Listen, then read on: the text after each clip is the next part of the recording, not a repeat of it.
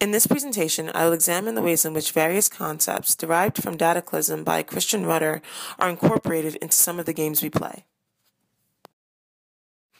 In dataclysm, Christian Rudder describes how in today's society we turn to data for the genuine history of modern-day communication.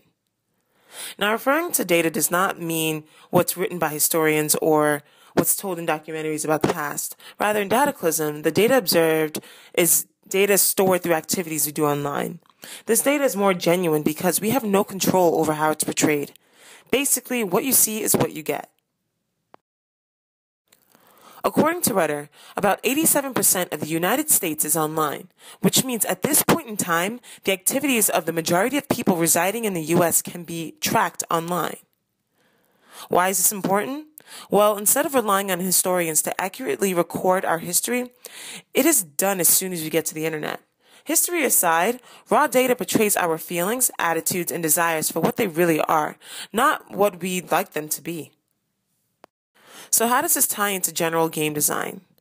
Firstly, as we play games either online or locally, data is being stored and tracked throughout the game. This data is used for reporting, customization, forecasts, and much more. When designing a game, an essential aspect of the process is defining or targeting an audience for which the game is intended. There are many ways of doing this. One way is to listen to the feedback gathered during playtesting or surveying existing fans to understand what they're looking for in a game. But what happens when a game is designed incorporating all the aspects asked for, yet it still performs poorly? Well, dataclysm explains this phenomena as social desirability bias. This type of bias arises when respondents, like playtesters, provide feedback based on how they want to be portrayed. For example, let's say you ask a general audience which of the following games they find more attractive: war games, love games, educational, or religious games. Depending on whichever cultural norm the individual is used to, they may feel obligated to reply in a certain manner. This depends on who is asking the question, what other people are around, or the setting the question is being asked in.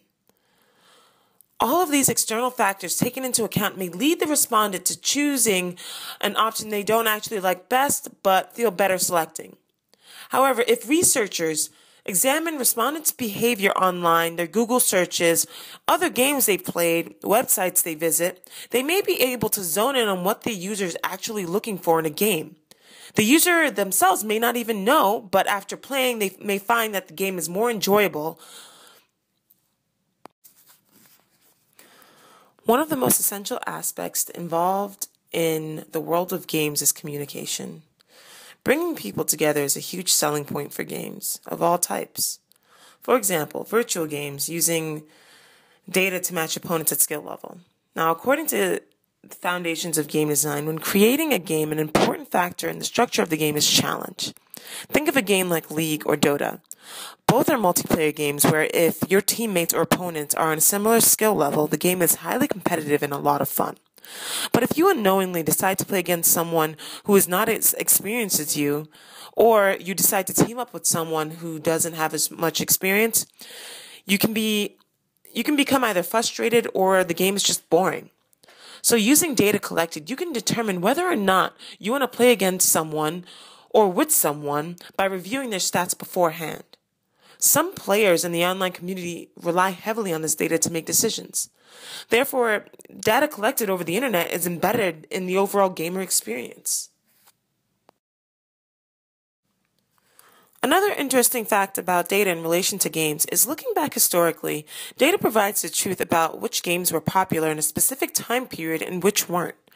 Prior to the introduction of the internet, these sort of records were from one person's point of view. This wasn't always accurate and did possess some bias. The cool thing about data is it can show us exactly what worked and what didn't, so we don't repeat the same mistakes and we can continue to develop our games to suit the audience best.